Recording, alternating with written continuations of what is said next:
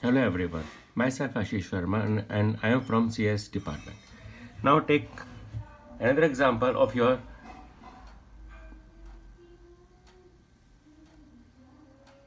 HTML file, that is about formatting tag.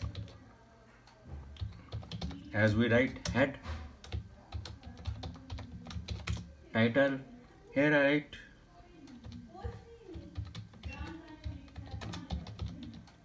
formatting tags, and that is title, head, and after that I create body. In this body tag I write first of all font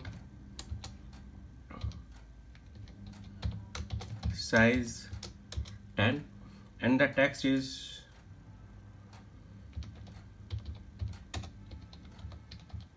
hello friends, and Control S as we create it.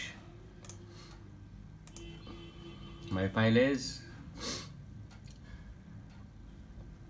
2.html in the folder minimize html.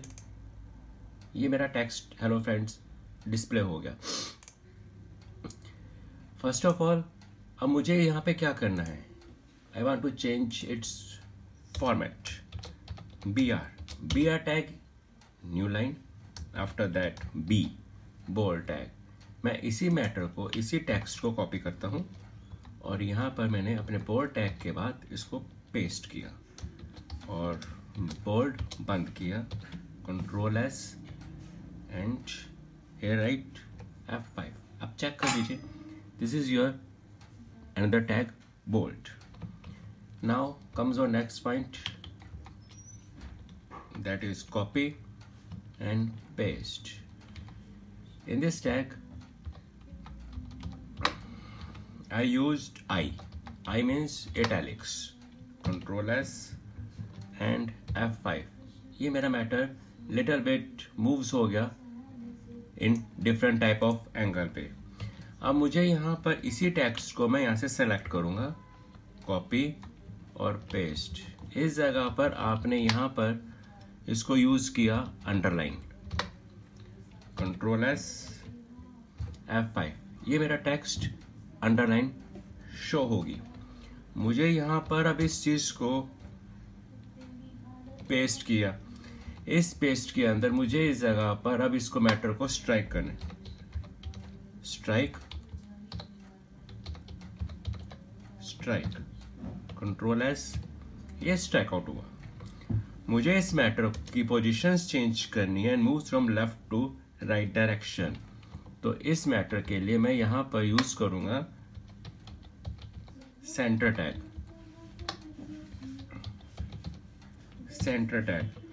As you see, it changes position. Now another tag as we create in mathematical order a plus b का whole square. जो 2 power, ये 2 होता है, ये मेरी power में होता है. Now if I want to change the position of this 2, I will write a tag that is your superscript, in short form SUP, end of SUP.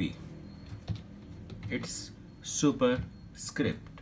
Now on the other thing, Control V. If I create H2O F5, इस 2 का मुझे नीचे base में लेके आना है, तो मैं 2 से पहले टैग लिखूंगा सबस्क्रिप्ट, शॉर्ट फॉर्म में SUB. इस 2 के बाद एंड ऑफ सबस्क्रिप्ट और आपने यहां पर F5 किया. Next, now comes on next point, that is your BR tag. In BR अगर आपको ये कहा जाए कि एक टेक्स्ट को बोल्ड करना है, जैसे कि आपने यहां पर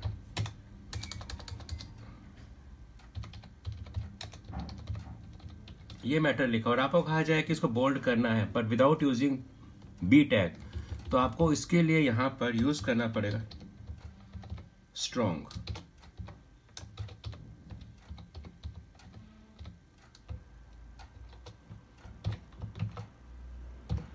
विदाउट बी ये आपका स्ट्रॉन्ग के अंदर यूज हुआ. आफ्टर दैट अगर आपको यहाँ पे कहा जाए कि मुझे इस चीज को फॉर्मेटिंग चेंज करनी है इन टाइपराइटर ऑर्डर में, here you right TT, that is your tele type.